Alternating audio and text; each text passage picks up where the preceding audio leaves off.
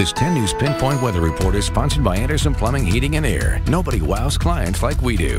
Well, it's a good time for San Diego Film Week because this wintry weather kind of makes you just want to stay inside and watch a movie. We've got a lot of weather to talk about, from the coast with their beach hazard statement to the inland communities and the rain chances, mountains and the snow chances, and deserts and the gusty conditions. Right now, let's start with the coast out here in La Jolla from the UCSD Skycam. Can't really see a sunset out there because of those cloudy conditions, but again, we do have that beach hazard statement along with those king tides, high sets, high waves, something to watch out for tomorrow. 57 degrees out there in La Jolla, feeling like 55 and some light wind gusts out there. Here's the temperatures across the county, definitely on the cooler side. Take a look at Palomar Mountain, Mount Laguna.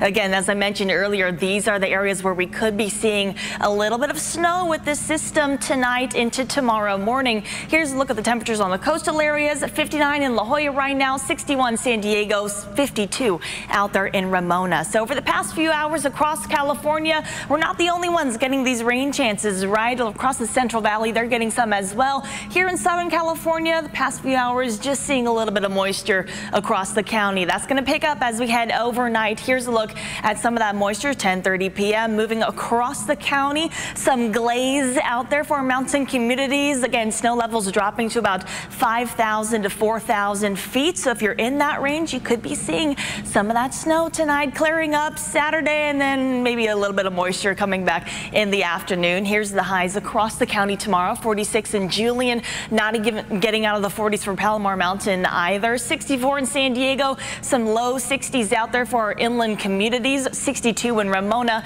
and 56 out there in Alpine. Definitely on the cooler side, well below average for this weekend, and a little bit gusty tonight as well. Winds close to 50 miles per hour in Ocotillo Wells, gusty for our mountains as well, and not necessarily calm as we head towards the coast tonight. However, things should be calming down as we head towards out of this weekend, and then we are picking up some potential for Santa Ana winds. So those wind gusts aren't really going anywhere for long. Here's your 7-day forecast for the coastal areas. 64 tomorrow, rain chances picking up Saturday morning, of course, and we are tracking a warm up midweek. That is when we are also tracking the potential for Santa Ana winds. As we get closer, we'll be able to predict it a little more precisely, but just take a look at that warm up getting near 80 degrees on Thursday.